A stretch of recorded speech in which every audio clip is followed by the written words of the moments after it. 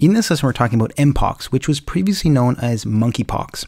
So this is a disease caused by infection with a virus known as the Mpox virus.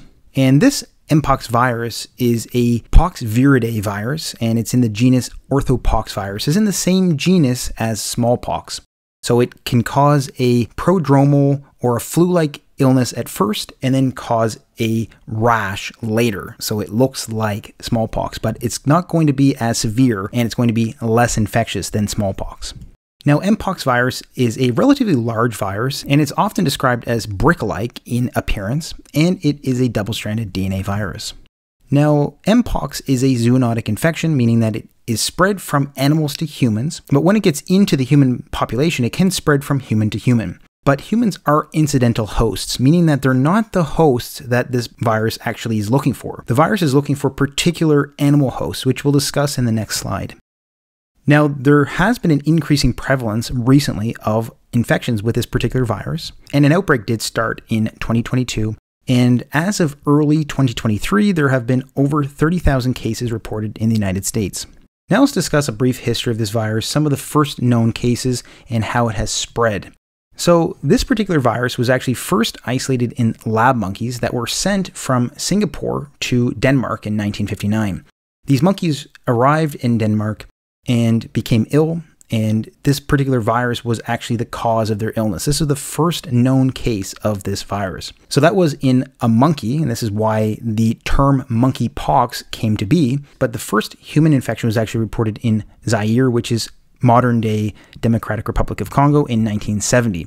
There were then additional cases in Côte d'Ivoire, Liberia, Nigeria, and Sierra Leone. So some of the earliest cases started in Central Africa, and then we started seeing more on the west coast of Africa. Then over the next couple of decades, cases of this virus start to increase in Central and Western Africa. And this increase in cases may be due to the cessation of the use of the smallpox vaccine. The smallpox vaccine is known to actually suppress or limit the ability of Mpox to cause infection, or it leads to a milder form of infection. So smallpox was eliminated in the world in 1977.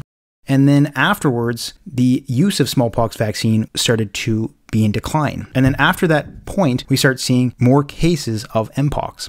Even with these increasing case numbers, it was still limited to Western Africa until 2003, when the first cases started to appear in the Western Hemisphere. So this was due to transportation of animals from Africa to the United States. Then we start seeing cases appear in the United States. But we don't really see a large amount of human-to-human transmission. Most of it is from animals to humans. But starting in May 2022, we start seeing more human-to-human transmission. This is when we start seeing increasing global case numbers. Initially, we start seeing cases in the United Kingdom that first came from a traveler from Nigeria. So initially, there's only a handful of cases. But by the end of 2022, there's thousands of cases that have been identified on all inhabited continents. And as we previously mentioned, over 30,000 cases have been identified and reported in the United States alone. Let's discuss how this particular virus is transmitted. So one way that this virus can be transmitted is through droplets. So droplet contact is going to be from close contact. So if you're up close with an individual and they are talking to you, there can be some respiratory droplets that are exuded out, but you need prolonged face-to-face contact. It's not going to be something where you walk by an individual and you get infected. You have to be in close contact for a long period of time. Another very important way that this virus can be transmitted is through direct contact. So some of the ways that this has been previously transmitted via direct contact is through contact with infected animals. So these include prairie dogs or squirrels or monkeys or pigs or other animals as well, including hedgehogs. And it does seem to be the case that the natural reservoir for this particular virus is African rodents. We mentioned before that humans are incidental hosts. Monkeys are also incidental hosts as well. So they're not the host that the virus is looking for. They just simply can cross a species barrier, infect monkeys or humans, and then that can be an incidental host. But the natural reservoirs are the main hosts that this virus is going to use. Along with contact with infected animals, you can have contact with the animal reservoirs themselves. These again include African rodents like Gambian rats is one of those species. Another way of getting this by direct contact is through ingestion of contaminated animal products. And then what's been driving the most recent outbreak from May of 2022 has been human-to-human spread. And this human-to-human spread is going to be via skin-to-skin contact. And the majority of these cases have been through sexual transmission. So skin-to-skin contact, especially through sexual transmission, this has been the main driver of the most recent outbreak. And other ways that this can be transmitted is through indirect contact. So indirect contact is going to be contact with clothing or other fabrics that have had contact with the skin lesions or other bodily fluids. And another one would be fomites. Fomites would be furniture, for instance. If there's bodily fluids or if there's been contact with the fluid from skin lesions, this can all be ways that transmission can occur. And then another method of spread is through vertical transmission. So vertical transmission is going to be from pregnant female to developing fetus or infant. So it can be in the blood of the pregnant patient, it can cross the placental barrier and infect the developing fetus. And all of these methods of transmission are going to be due to the fact that this virus can be at high levels or high concentrations in not only the fluid from the skin lesions themselves, but can also be in high amounts in the bodily fluids of patients who are infected. This can include the saliva, the blood, vaginal fluid, and semen. So all of these can have high amounts of this virus that can aid in transmission of the virus to other individuals. Let's talk about the pathophysiology of infection with Mpox virus.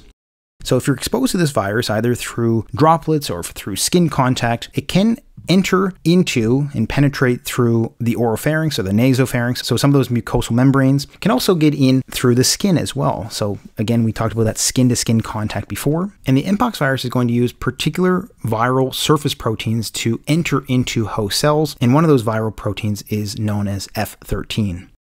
And when it actually enters into its site of inoculation, it can then spread into local lymph nodes. So local lymph nodes are going to be the first site we're going to see this virus going to, and then it can multiply in those lymph nodes and then eventually enter into the blood. It will enter into the blood in what we call the initial viremia stage. So this is the first time it enters the blood, it's going to be the initial viremia. So viremia is just a word for virus in the blood. And then after this initial viremia stage, it's going to enter into other organ systems. It can spread into other organ systems via the blood. And then it will stay in those organ systems, and then it will eventually leave those organ systems and enter into the blood again. And that is what we would call secondary viremia. And this is when we actually have symptom onset of this particular condition, which means that the time at which we get the virus and it goes through the lymph nodes, initial viremia, and goes into the organ systems, and then leaves the other organ systems to enter the blood for the second time, that secondary viremia, that is the incubation period. And that incubation period can go anywhere from 4 to 21 days, and approximately most cases are going to be around 12 days. So the incubation period is going to be the time at which you first get infected, and then you start seeing symptoms. So again, it takes up to 21 days. Now let's talk about the clinical findings or the signs and symptoms of an Mpox virus infection. So we're first going to have a pre-eruptive or prodromal stage. This is going to be a stage where the patient feels like they have a flu-like illness.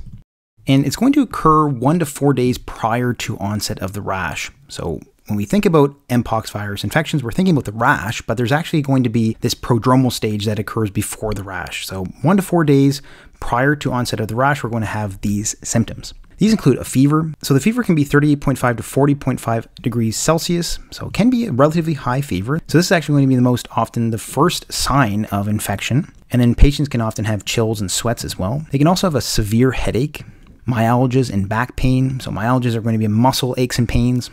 They can also have anorexia or reduced appetite, so all very common with a viral infection. They can also have malaise and fatigue, so feeling generally unwell and tired. And then they can have pharyngitis or sore throat, dyspnea or shortness of breath, and a cough. So again, very vague and nonspecific flu-like symptoms. But something also very important with regards to this prodromal stage is that they can have lymphadenopathy. We talked about the fact that the virus can enter into the lymph nodes and then multiply in those lymph nodes. They can cause lymphadenopathy. Again, lymphadenopathy is going to be swollen, tender lymph nodes.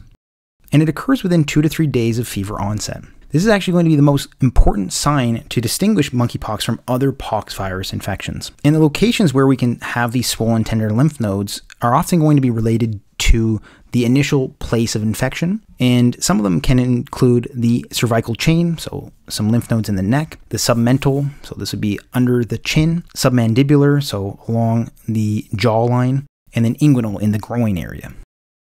So again, the cervical chain, the submandibular and submental lymph nodes, and then the inguinal lymph nodes can all be places where we can see these swollen tender lymph nodes. And then after those 1 to 4 days of the prodromal stage, we can have what we call the eruptive or exanthem stage. This is where we see a skin rash. So the skin rash is going to look like this. The rash is often going to begin on the oral mucosa, so inside the mouth, and then spread to the face and other areas of the body. So very key and interesting point to make note of here. We can see it on the trunk, the extremities, and the scalp. And then it also may have a predilection for occurring on the palms of the hands and the soles of the feet as well. In cases in the most recent outbreak, the lesions seem to first appear on the perianal and genital areas. So this can contribute to that skin-to-skin transmission. The skin rash is going to slowly develop into a vesicular or vesicopustular rash. We'll talk about this in more detail in the next slide. And the lesions can be anywhere from 3 to 15 millimeters in diameter, and the skin lesions can be up to thousands of them. And these particular skin lesions will develop in stages over the course of 14 to 21 days. Let's talk about those stages of this particular skin rash. So it's going to start out as macules and papules. So macules are going to be flat skin lesions, and papules can be slightly raised skin lesions. So they can start off flat or slightly raised, and then they're going to go through a set of different stages. So they can become vesicles, which are raised skin lesions with a little bit of fluid in them. They can then become pustules or pus-filled, so they can have a little white head on them. They can then undergo umbilication, which is the formation of a little dot in the middle. So umbilication is connected to umbilicus, which is a belly button. So these skin lesions can be described as having a little belly button or a spot on them, or a little indentation on them. Over time, they will then start to dry out, they'll crust over, and then they will start to desquamate or start to slough off. So they can have their skin start to peel off over time. This can occur over 2 to 4 weeks, and some of these skin lesions can leave scarring. So we can see pitting scars on some patients. Now, there are other important complications with Mpox viral infections. These include secondary bacterial infection. You can imagine that if you've got these open wounds on different parts of your body, you're more likely to have a secondary bacterial infection, so bacteria getting into those open wounds and causing a skin infection. Some patients can also have respiratory distress. Some patients can also have eye issues like keratitis and corneal ulceration. And then in other patients, the infection can be so severe that we can have septicemia or an infection in the blood. And then there can also be, in some cases, infection into the brain leading to encephalitis or an inflammation of the brain. These other complications are going to be more likely to occur in patients who are immunocompromised. So very young patients, very old patients, patients on chemotherapies or who have cancer, or patients who are diabetic or have co-infection with HIV or AIDS. So all very important to make note of when we talk about these complications. Now let's discuss how clinicians make the diagnosis of Mpox viral infections. So the diagnosis is going to be via laboratory methodology. So taking a sample from a suspected case and then looking at that sample either in culture. So if the Mpox virus is isolated, this is one way to make the diagnosis. Other ways include PCR identification of the Mpox virus. And then electron microscopy. If there's electron microscopy that demonstrates an orthopox virus, this can be enough to make the diagnosis as well. And then other diagnostic criteria can be used without laboratory investigation, although this will be less preferred. This way of making the diagnosis can involve the fact that if the patient has had contact with a known infection or a known infected individual, and they have symptoms that are the symptoms we just talked about in this lesson, at up to 21 days after exposure, that can be enough to make the diagnosis as well. If it's past 21 days, or if there have been no symptoms after 21 days, then we don't have to worry about this. As we mentioned before, the incubation period goes up to 21 days. And then other blood work can be performed, which can show leukocytosis. This is a high white blood cell count. And then serology testing can be performed to see if the patient has antibodies against Mpox virus. How do clinicians treat this particular viral infection? So the treatment of Mpox viral infections is often not going to be required because this particular infection is going to be self-limiting. So it's going to typically resolve on its own over the course of 2 to 4 weeks. Most of the time, what is going to be used is supportive treatment, so just helping the patient along with some of their signs and symptoms we talked about before. So treating the symptoms, because oftentimes this is going to resolve on its own. If it is in one of those cases where there is a complication, if it's in a patient who has immunocompromise, oftentimes we're going to need other treatments. These can include antiviral therapies. So one of them is going to be tecovirimat or Tpox. This was initially a treatment for variola virus, and it works by blocking that F13 viral protein we talked about before. So this is a potential antiviral treatment for this condition. And then in patients who have ocular Mpox, So if they have those ocular findings we talked about before, systemic antivirals can be important. Again, tecovirimat and adding trifluridine can be important as well. And some other important prognostic information with regards to Mpox viral infections include the fact that having Mpox infections can be fatal. It can lead to mortality. So some of the earlier estimates before the last outbreak showed that in African populations who were infected with Mpox, there was a approximately 1 to 10% mortality rate. But what's important to point out is that the mortality is most often going to be due to a secondary infection or in patients who have immunocompromise. We talked about some of those complications before, septicemia and encephalitis, for instance. So the mortality rate is definitely going to be higher if co-infected with HIV or being immunocompromised. And we did talk earlier about the smallpox vaccination, which is known as vaccinia. If you were vaccinated with vaccinia, you're likely to have a milder form of this particular disease. And there are some vaccinations for Mpox that can be utilized as well to help reduce the severity of infection. Please check my lesson on vaginal candidiasis and gonorrhea. And if you haven't already, please like and subscribe for more lessons like this one. Thanks so much for watching, and I hope to see you next time.